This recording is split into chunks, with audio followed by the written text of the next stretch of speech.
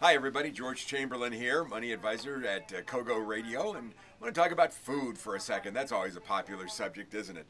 You know, sometimes you wonder about companies when they have something that works and then they decide to make a change. You kind of wonder what's that all about. Well, the most recent case of that comes from the folks at Burger King, where after 40 years they have announced they're going to drop their slogan, "Have it your way." Okay, kind of makes sense. It's a good slogan. It's worked pretty well.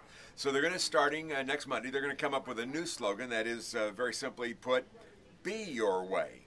Not quite sure what that means, but we'll find out eventually. According to a press release by the folks from Burger King, they say it's all about self-expression.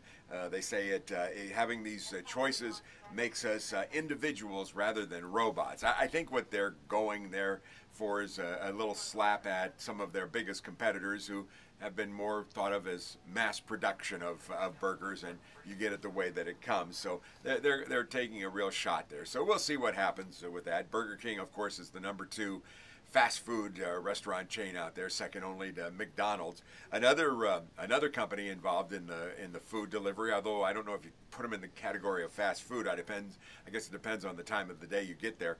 But Subway has announced that they're going to open 3,000 more restaurants in 2014. That's on top of what they already have. Might come as a surprise to many people to find out that Subway is the largest food service chain that there is in the world. They have 42,000 Subway sandwich shops out there. That compares to 35,000 McDonald's restaurants. So they're much bigger than McDonald's. They passed Mickey D's a couple of years ago. So there's always something going on in the food industry, and it always is trying to get us to make decisions to find a new favorite, perhaps.